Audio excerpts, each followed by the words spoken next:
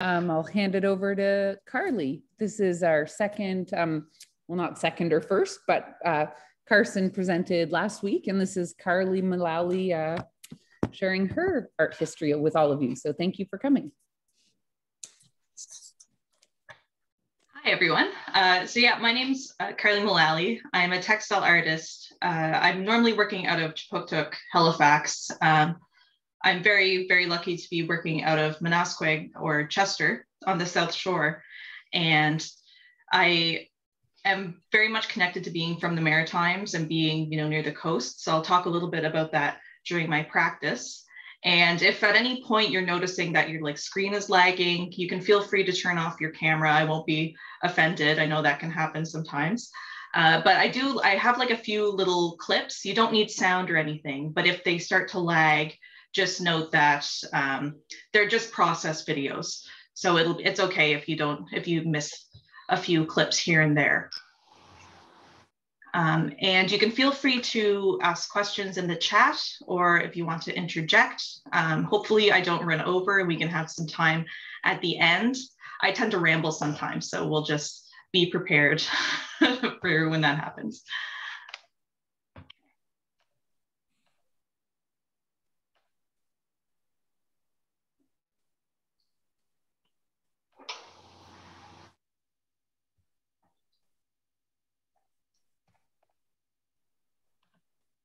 So I thought I'd start off just by talking about what brought me to where I am today in my practice. I was always a creative kid. I was always a creative person. And I've been very, very fortunate to have a family who always supported my creative endeavors. This is a painting of a crab I did when I was 8 years old. And so I've had this strange fascination with crustaceans and the coast and maritime life since I was very young. And I also wanted to talk about my parents who are in this chat with my dog, Finnegan, right now. My mom is from Northern New Brunswick, the Campbellton area. And then my dad is from Eastern PEI, Surrey. And then I was born and raised in New Glasgow, Nova Scotia. So I got to spend time in all three maritime provinces, along the Restigouche River in New Brunswick, the Northumberland Strait. There's a lot of beautiful beaches throughout PEI and Pictou County. And it really informs my practice, my material choices as well. My dad is a wood carver, and he was always very supportive from the beginning. Taught me a bit about wood carving when I was younger. And he's actually wearing, in this photo, he's wearing an apron I made for him when I was in second year of university. But people say I get a lot of my creativity from him, and also that I look just like him. But then if you know my mother, you would probably say I look just like my mom. And although she would probably deny it, she's also very creative. She made me this needle book several years ago, and it's one of my prized possessions. I use it all the time. And she's a really talented cross stitcher and has also been supportive right from day one.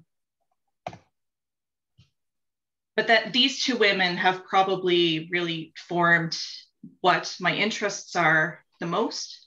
On the left is my grandmother, a very tiny French Canadian woman on the left.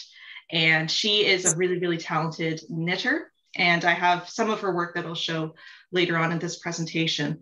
But she knew from a young age that I was interested in textiles. I was interested in fibers. And she tried to teach me how to knit. I was very impatient as a kid. I wanted things to be done now.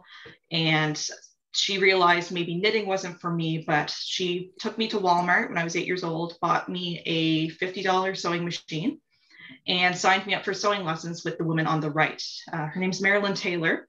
She's a very, very talented and accomplished quilter from Stellarton in Pictou County. And she wasn't necessarily a sewing teacher. She didn't teach other kids. She was a retired school teacher.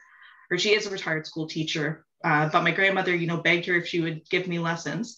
So from the time I was 8 years old, every Friday after school, I would go to Maryland's to sew up until I made my prom dress for graduation in grade 12. So she was definitely probably my biggest supporter when it came to fashion and textiles and my interests. I was also a 4-H kid, which I always love to tell people, 2006 junior poultry showmanship champion. I also made this dress on the right in 4-H. And I think having kids being involved in these organizations like 4-H, Scouts, Cadets, where you're doing something practical in a group setting, you gain confidence. And it really, really helped ground me, I think, as well. So this is also a wood carving I did with my father for a 4-H competition as well. So naturally, being the creative kid, I decided to go to art school, and I got accepted to NASCAD in 2011, and a huge game changer. It really helped me look at art in a different way, from a critical perspective, from learning different disciplines. I knew when I went in, I decided I want to do fashion, because I thought I sew, I work with fabrics, that means I have to be a fashion designer. So I started off taking all of the fashion and textiles classes. I did this piece in second year after I did foundation, and it's made out of bread tabs that I taped and used rubber bands to fasten it together. I use quite a bit of found material in my work, especially recently. So you'll see that through my progression as well. But like I said, I was interested in fashion and textiles. So for my third year fashion collection, I did this 3-piece collection where I bought a knitting machine from Kijiji. I taught myself how to use it, and I dyed all my own yarns and created these 3 pieces. On the right here, I actually crocheted the bottom panel there out of very fine Egyptian cotton. I learned how to crochet in second year of university, and I really, really love it as an art form. It's almost like 3D printing. It's you can be very freeing, but it's also very methodical and mathematical. So in my third year of university, I got to go on exchange to Philadelphia. And again, that really, really helped me look at textiles in a different way. So they actually have a fibers program, not textiles. So that was very, very open. And my peers were working with cement and fiberglass and all of these crazy materials, but they were still considered fiber students. So they had this mentality of a textile artist or a fiber artist, but we're applying it to different materials and different disciplines. And they weren't afraid to work, big and messy and really take risks.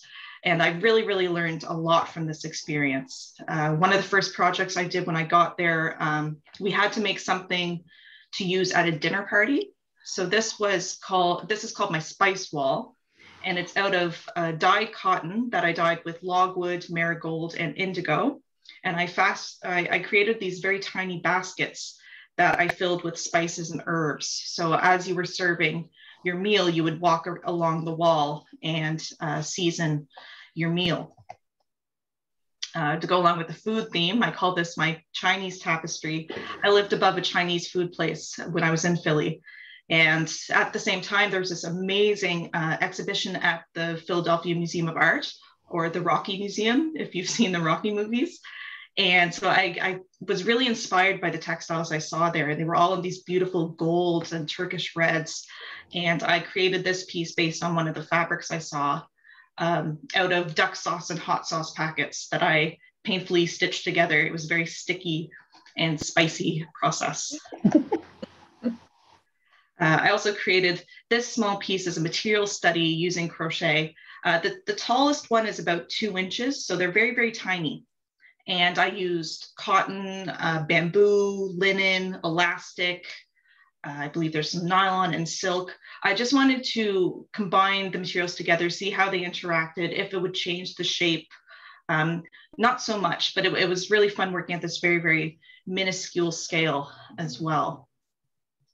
So 2 people who were connected to Philadelphia that have been, again, big supporters. On the left is Warren Seelig, who has taught at the University of the Arts for many years in Philadelphia. And he's a world-renowned textile artist, doesn't necessarily work with textiles as much anymore, does these massive installations, but taught me about having a textile mindset, working in assemblage, multiples, different fastening devices connected to textiles, really, really expanded my mind in that way. And then on the right is Sandra Brownlee, who is a hugely accomplished weaver.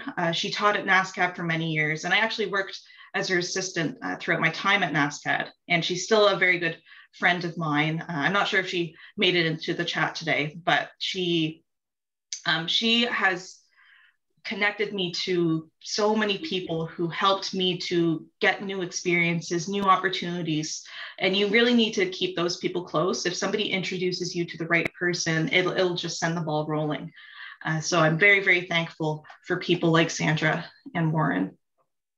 So I had to go back to NASCAD to finish my degree. And I spent my last year just focusing on weaving because I was interested in going into textile design because, you know, as I mentioned, when I got to NASCAD, I thought I'm interested in textile, or I'm interested in fabric, so I have to do fashion.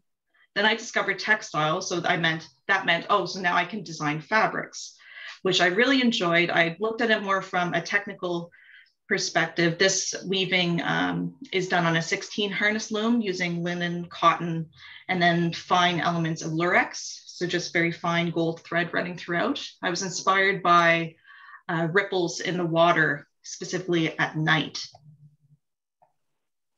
And I wove some other fabrics using a variety of different floor looms. Most of these pieces are done in cotton and linen, but just experimenting with different applications for them, thinking about interior design and fashion and the functionality of fabrics. And I'm starting to really think about color a lot in my work. But in my final semester at NASCAD, I stumbled upon something that I was so excited about. I thought I found something new. I found something that's my own. And it was this process of combining knitting and weaving into one fabric. So in doing this, you can completely change the shape of a fabric or the life of a fabric. You can make it hinge, you can make it stretch, you can make it fold, all of these different qualities. Very, very time consuming, and it's all done manually. But I was thinking, you know, what if there's a machine that could do this? What if it was used as seaming, or if you had something on your shoulder that it helped it lay a bit differently? But again, I was in my final semester and I graduated and still had all these unanswered questions. So I knew I wanted to go on to grad school. I didn't think I was quite ready yet, but I had a lot to work with in my time after school. And this is just another image of the different things that this process could do. So after I graduated, Sandra, who I mentioned before, put me in touch with Toshiko. And Toshiko taught at NASCAD for many years as well. And she is a world-renowned textile artist and engineer. Both her and her husband, Charles McAdam, have a studio in Bridgetown, Nova Scotia. And I got to live there for about 1.5 years working as their studio assistant. So these installations are both art pieces, but they're also functional. Children can play on them.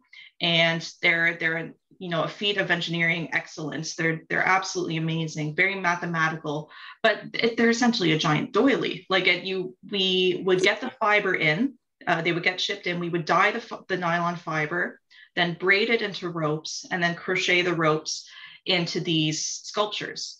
So it was very time consuming. I got to see one piece from start to finish. And Toshiko taught me so much about working at such a large scale, different techniques, inspired by a lot of, you know, knots that are typically used in fishing. These balls here are made out of buoys that are covered in crochet. A lot of, you know, starting to be connected to, you know, my maritime thinking and my inspirations, but just in a different way. And while working for her, I actually got to go to Hong Kong to install a piece of hers at the IFC Mall, which was once, I think, the tallest building in the world before Dubai started sprouting up obnoxiously tall buildings. But this piece, this experience, it was a once in a lifetime opportunity getting to travel to Asia. And once I got there, the one decision I made was that I'm going to eat everything that they put in front of me. I wasn't going to say no to anything. I'm not a very picky eater, so it was relatively easy. But I think that is something artists need to really do. You need to say yes, even if you think you're not good enough for an opportunity, or if you think you're too good for an opportunity, because every opportunity I've had it's led to another. You never know who's going to be on that panel or be on that jury. You're going to get a lot of no's, but you just got to be open-minded, and you'll get to have experiences like this. It was a lot of work. It was very hard. I was there for 2 weeks, only working at night because it wasn't installed in a mall. But it was life-changing getting to go there. So while I was living in Bridgetown, I was still experimenting with this idea of knitting and weaving. Again, still having a lot of questions, not being able to find the answers I was looking for. This is a piece I did out of linen. Now, linen isn't the best material to knit with necessarily, especially because I had to touch it quite a bit. Linen doesn't really like to be touched that much. So I created this undulating piece thinking of, you know, if this could be used architecturally or in some sort of furniture form. But most of the results I was getting were more decorative. This is a piece done out of silk and wool that I then shrunk with hot water. But I wanted there to be a function, and I wanted to figure out a machine or figure out some way to actually reproduce this in an actual functional way.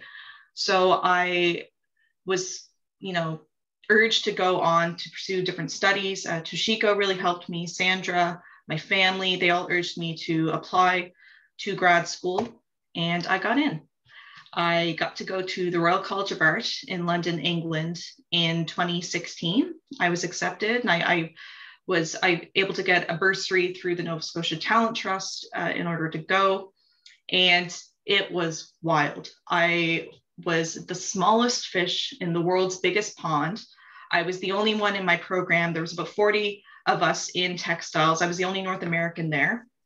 I met people from all over the world, all different disciplines and backgrounds. And it was very overwhelming at first. It took me a while to find my footing. But one of the first projects I got when I was there that I really excited me was a collaboration I did with a good friend, Winnie Young, who is a knitwear designer now. She was a knit student at the time. So we were all, a couple of us textile students were tasked with collaborating to use fiber optics in a different way. So fiber optics being, if you've ever seen those kind of gimmicky Christmas trees that light up, the pine needles light up, those are fiber optics. And they've been used in textiles for quite a long time. They're nothing new. And they wanted to think of a non kind of gimmicky way of using them. And when they were giving this presentation to us, they blatantly said, you can't knit with them. And I don't like hearing the word can't, especially when it comes to materials. So once we heard this, I looked over to my friend Winnie, who was actually kind of doing the opposite of what I was doing at the time. She was a knitwear designer looking at incorporating woven elements into her work.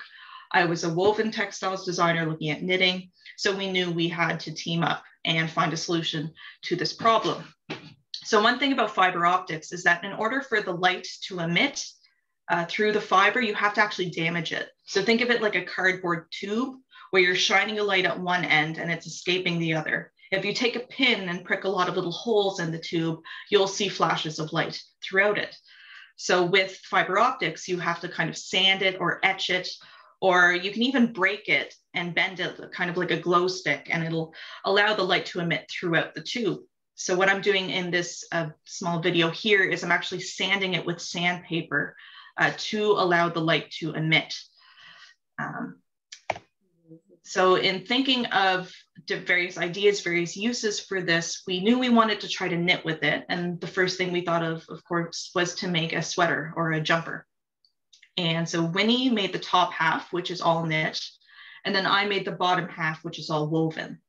And we were inspired by Guernsey or Gansey sweaters, very prominent throughout the UK. And my grandmother would make them for me growing up as well. So we wanted to have the two to show the differences between the woven structure and the knit structure, because the way that fiber optics interacts with the two is quite different. So this is the jumper that we created on the left with the lights on, and then in darkness. So you can see the difference between the woven section, very crisp bright square lights that I had to sand in after I wove this plaid. And then on the top, it's much more subtle and diluted. And it's interesting because it was the act of knitting itself that actually damaged the fiber. So we didn't have to treat it in any way. It was all through the process of running through the knitting machine that slightly damaged the fiber so that it was a very, very subtle amount of light escaping. And you can see here in kind of a dim light. This is actually the sweater inside out to show that we worked very hard on trying to make it reversible, except for in the back, I had to figure out all this hard wiring and soldering systems. I had never worked with electronics in such a way before. It was a really interesting process. But this jumper eventually went on to be exhibited at the Victoria and Albert Museum in London, in Glasgow, Scotland, and also at the Hong Kong Medical Museum in Hong Kong City. So while I was in London, I was very homesick. I missed being in Canada and being around nature, being around the coast, seeing the ocean. And I'm also a big bird nerd. I'm a big fan of birds. So I decided to do a small collection of fabrics based on shorebirds from back home. This is a fabric inspired by ospreys, specifically the feathers underneath ospreys' wings. And this is done on a jacquard loom, so a computerized loom done with water-resistant wool, regular wool, and then chenille yarn as well.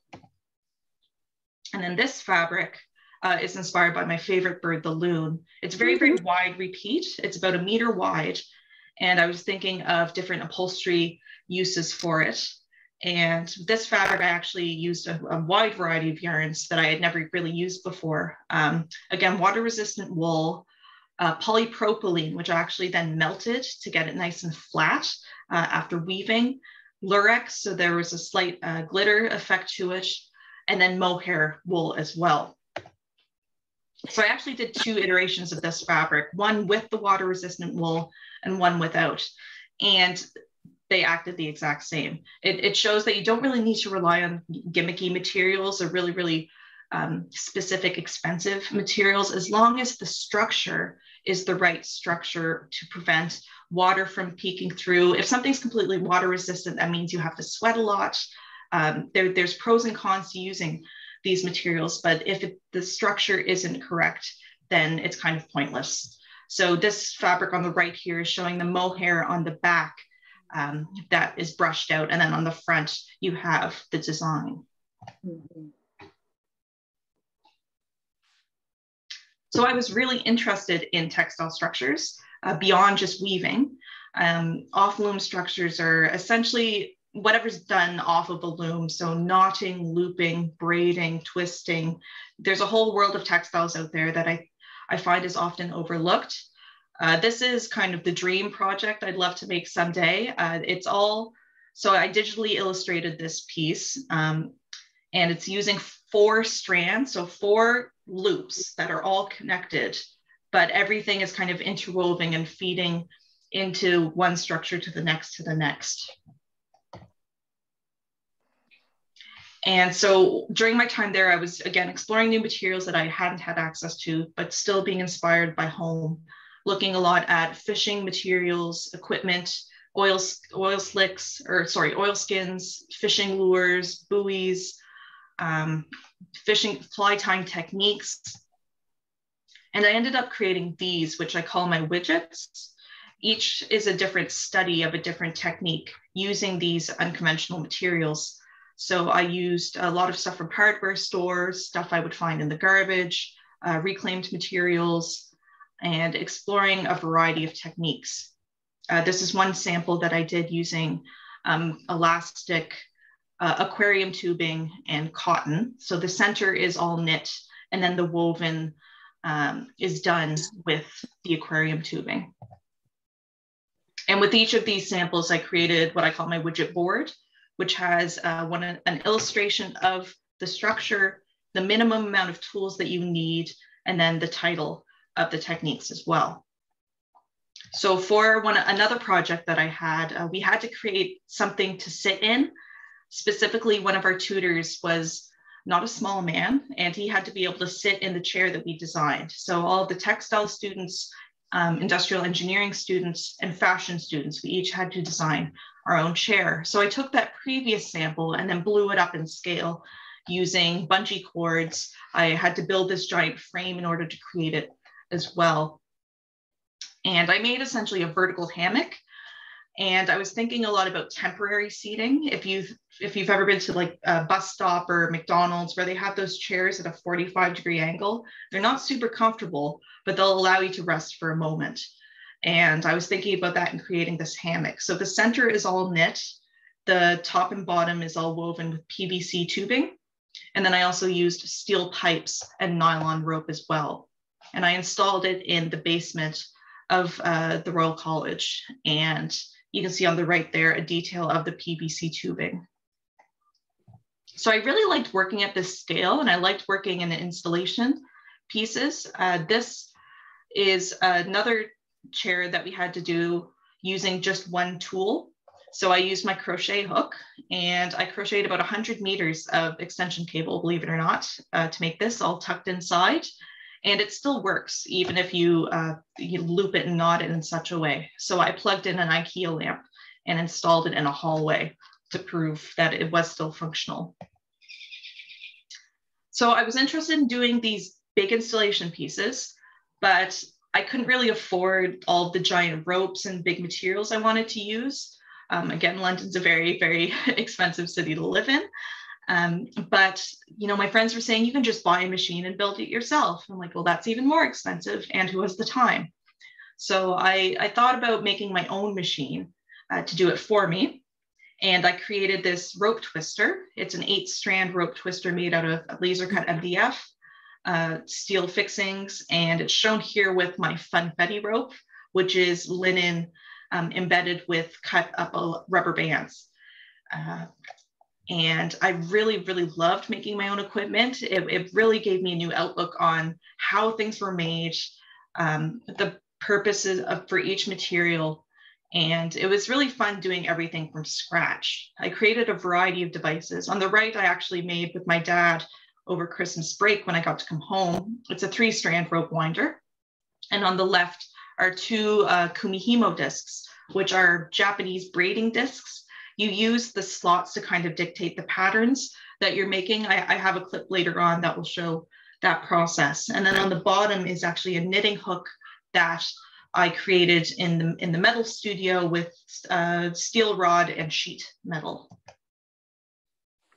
So I thought about what materials I wanted to use to then make more materials. So I wanted to make ropes out of a variety of materials, mostly wool, and thinking about a lot of plastic. There's a lot of plastic on fishing vessels, the giant kind of blue plastic bins that lobsters are stored in. I looked at plumbing fixtures, plastic dipping, a variety of different techniques. And I started creating a range of ropes.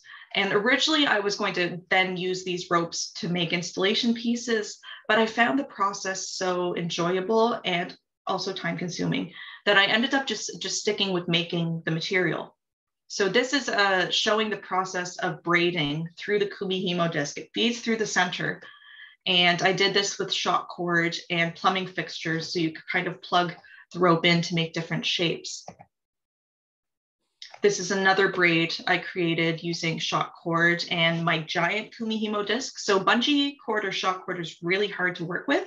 It bounces, it has kind of a mind of its own. So I kind of created these specific shapes within the disc to sort of lock the material in as I was working. And this is about the size of a large pizza in terms of scale.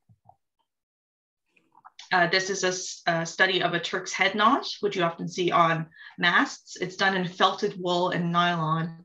And I made this kind of clunky netting shuttle as well for the piece. This is, I call my hawser. It's based on those massive cables that you see on docks for ships and anchors. And they're, it's typically made out of hemp or cotton. And this one I did out of wool roving. It's about 1 meter long and I want to say about 4 or 5 inches thick. And then I wrapped a few sections of it in gold dyed nylon rope. And this piece I call my big boy, or they say boy in the UK instead of buoy, which I love because it meant I could make so many puns about it. And so this piece was inspired by boat fenders or buoys.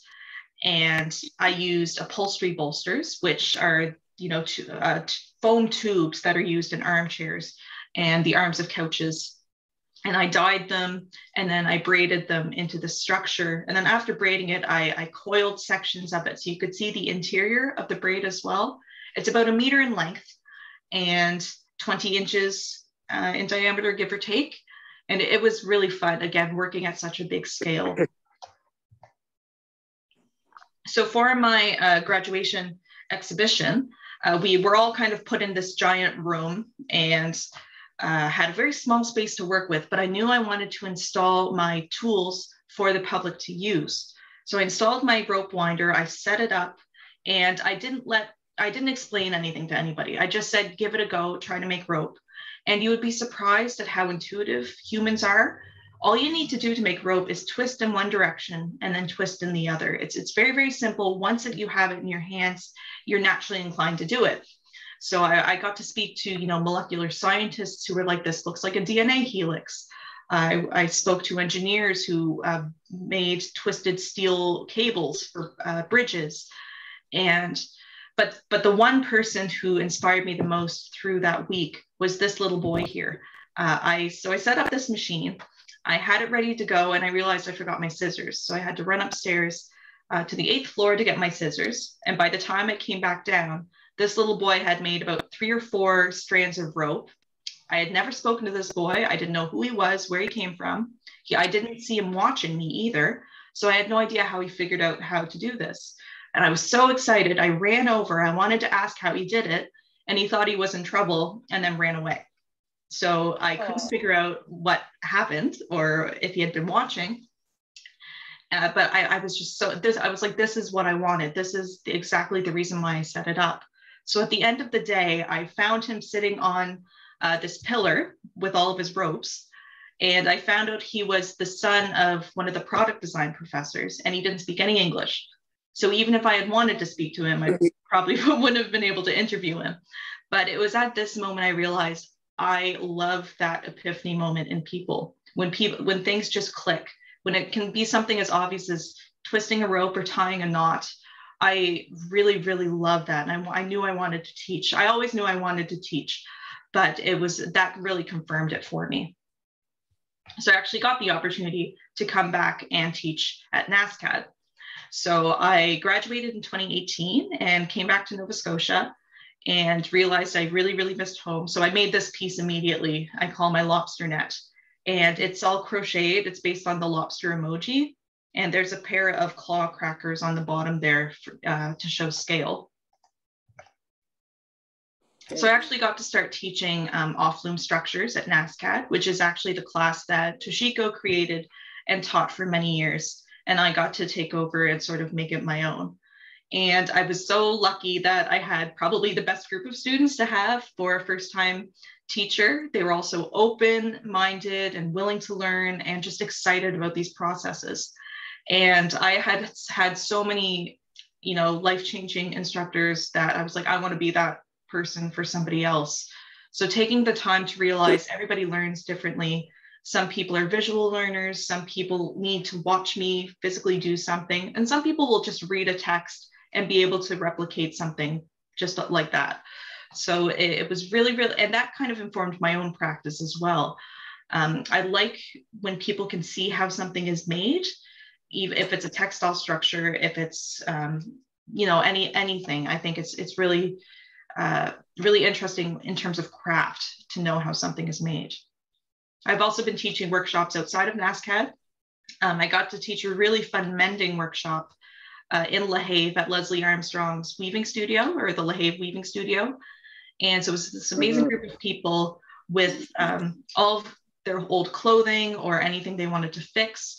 And I think in order to fix something, you should know how something is made. So, and I think textiles is a really great example of that. Understanding how how to knit, then you can fix your knitting using different darning techniques. And it was a really, really fun workshop with this group. And these are my teaching tools. There are all the socks that my grandmother has made me over the years, except on the top left, my mom made me that pair. And it took her about 4 years to make. I'm calling you out, Mom. but I really, really love them because they actually look woven. So it's a nice example of combining weaving and knitting into a textile. So I love teaching mending workshops because I think it really, really helps you get connected to your clothing in a different way. So I don't know if these clips will work or not, but I have some little videos of mending. No, I don't think they will. Not important. But I got to do another workshop up in Sackville, New Brunswick at a conference called the Handmade Assembly, where they invite craft artists from across Canada to teach workshops and hold conferences, hold talks. And so I taught both rope making and braiding. I brought up all of my equipment there. It was such a blast. I had people from 12 years old up to 80 years old in the group. And so we were doing braiding like this. This is kumihimo braiding, which is very, very repetitious and very methodical, almost therapeutic once you get the hang of it. And then I also got to teach another rope workshop with a group of Cub Scouts. And it was a hoot. It was the funnest day that I've probably had teaching. And as I mentioned before, I was in 4-H, but I'd really wanted to join Scouts when I was a kid, I think. And, you know, girls joining Scouts at the time, it wasn't, you know, such a huge thing. But with this group, there were 3 young girls in the group, which I really, really thought was important. And it made things much more enjoyable. And it also showed every single kid here learned how to make rope. No, there were no failures. Everybody got it eventually. And it goes to show, again, it doesn't matter your age, your skill set, you can make things. It's just as humans, we naturally want to twist and form materials. So I had spent like 2 years teaching, and I hadn't really focused on my own work that much. You know, wanting to make ends meet and establish, you know, some sort of a career. But I was able to do my first artist residency through the Center for Craft in Halifax, literally the week of the first lockdown. So I got into the building and then the doors were locked. Nobody else was allowed in, which was a bit of a problem because my whole pitch was that I was going to set up all my equipment and allow everybody to come in like madmen and just create and learn. So because I couldn't do that, I rented a GoPro. I figured out all these different filming techniques to try and share my process through social media, and just using whatever I had. So I flipped chairs upside down. I created looms out of tables. I was using anything I could get from Canadian Tire because it was still an essential service or an essential business. And it was a huge amount of fun doing that. Again, I don't know if this clip will go, but I was looking a lot of different techniques along with rope making, but really thinking about fly fishing techniques and the materials there. I call my Dr. Seuss rope, and it's using fly fishing tinsel as a decorative effect. And again, very, very time consuming, but just trying to get different textures and different shapes. I'm running. Can I just interrupt? I'm enjoying this so much, but I'm down to like, I'm losing my juice on my, it's going to go black in about 1 minute. I'll stick with it until it does, but it's not because I left you. No worries at all. And I think it'll be recorded as well. You must pinch yourself. You've just had this amazing journey, just putting one foot in front of the other.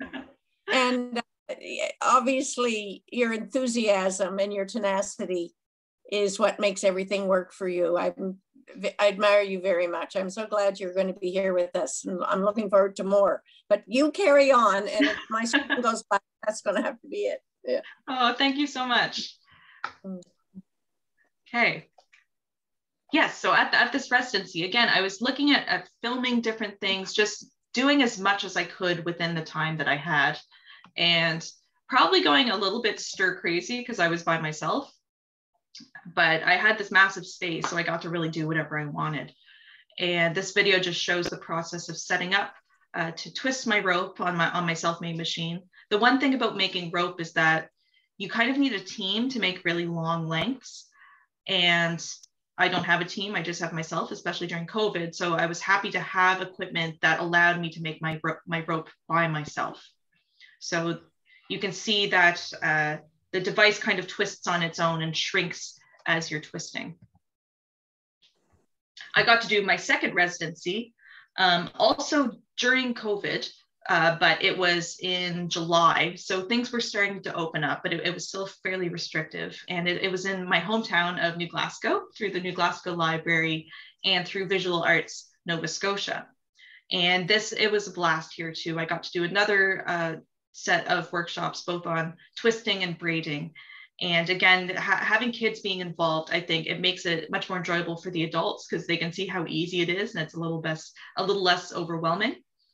And again, I just had all this free time to explore, not getting super distracted by a lot of visitors, which I guess was good in the long run. But at the time, you know, it was a bit disappointing. But again, I tried to experiment with different documentation techniques and having a lot of fun on my own. And while I was there, you know, because I was staying with my parents who are in Miragamish, near Big Island Beach, I spent a lot of time collecting lobster bands while I was up there. And so these are all lobster bands I collected from Big Island Beach. And there were about 500 on the first walk that we did with my mom, and then about another 500 on the second walk that we did. So in the image on the left, you can see there were about 60 lobster bands just in that one image. So it was ridiculous, the amount. And you can see that they're all fairly new. They're not used bands, but we were finding them washed up on shore. And I was collecting them, didn't really know what I wanted to do with them. But I knew, especially during COVID, I think it was really interesting to use the materials you had access to. So I started experimenting with different techniques, a lot of bead weaving techniques, both on the loom and off the loom, and incorporating knotting. So I decided I wanted to make a quilt using these techniques. And so this is what I had designed. And you have to thread band by band, piece by piece. And I ended up creating this piece for Nocturne last October. And it was my first time exhibiting in such a festival. It was my first time exhibiting work that was so big in this way, in the elements. And it was so stressful. I didn't sleep a wink after I installed it because I was worried it was just going to fall down. It was super windy and rainy that week that I installed it. But I had researched all of these different splicing and knotting methods. I worked a lot with the Museum of the Atlantic. They taught me different knots that I could use. And so this piece, I called it 100 years because it takes about 100 years for these bands to break down into microplastics. And it goes to show that they were made to be resilient and they were made to survive and be adaptable. And I think that that's a quality that I want to run throughout my work. That's just a detail shot about the showing the sheer amount of bands that I use. Also, in the spirit of, you know, recycling and reusing, I was making a lot of nets out of Sobeys bags that I twisted into twine. And I really loved working with nets. So for my time here in Chester, I know I wanted to work with mending and nets, and this structure that I didn't really have a lot of experience with. I had a little bit of experience with the Sobeys bag nets, but not a ton. So I got to set up studio at Annika's studio here in Chester, and this is my little assistant Bounder. And I just started playing around with nets and incorporating different structures within the nets. So I like this idea of kind of mindlessly mending them. So they're no longer functional necessarily, but just having the time to think about what my hands are doing. Thinking about a lot of busy work. I think especially during working from home periods, we do a lot of busy work just to make the day go. And just thinking about that idea as I'm mending. So using woven structures, loop structures, mending it, you know, the proper way. and then patching them together. This is a small quilt study. I'd like to make a bigger piece similar to this process. I also brought a lot of my family's objects to mend while I'm here. This is my dad's carving apron that I've mended, and I patched with some iron-on patches and then stitching.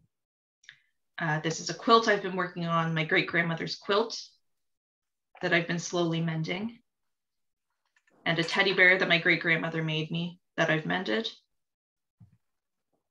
And then I'm also working on another lobster band quilt while I'm here, just because I figured I'd have access to a lot more bands. So I will say Chester has the cleanest beaches I've ever seen. I went to one beach and I found one band. So I think it'll be a process still collecting more. But this is what I have so far for that second quilt. Wow. And that's all I have to show.